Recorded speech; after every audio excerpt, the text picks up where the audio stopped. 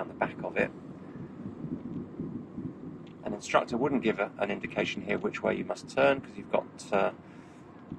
a nice big white arrow and a blue circle in front of you telling you that you must go to the left. I'm going to use a signal anyway, even though all traffic has to go this way, because I've not got a solid curb on my right hand side, nor have I got a solid white line, and pedestrians don't have to take some sort of walking test or driving test to be out on the road, and they don't necessarily read the road signs.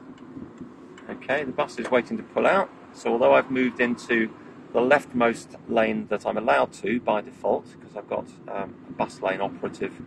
on my left at the moment, I'm actually going to be taking the second exit this time, off this same roundabout that we've just been through, gently reducing the speed. Lights might change by the time we get there. Got another pedestrian crossing from the left, so I'm going to pop it into first gear, making sure his feet are off the crossing before I go through the stop line,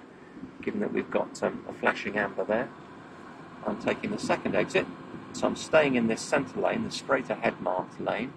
looking to the right, nothing's coming, gently onto the roundabout,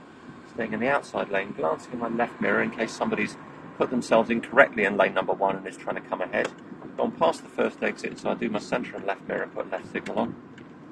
Through the junction, so I turn off that signal. I'm going to go around at the roundabout, so I'll check centre and right mirror, put a right signal on, staying off the sunken bricks around the roundabout,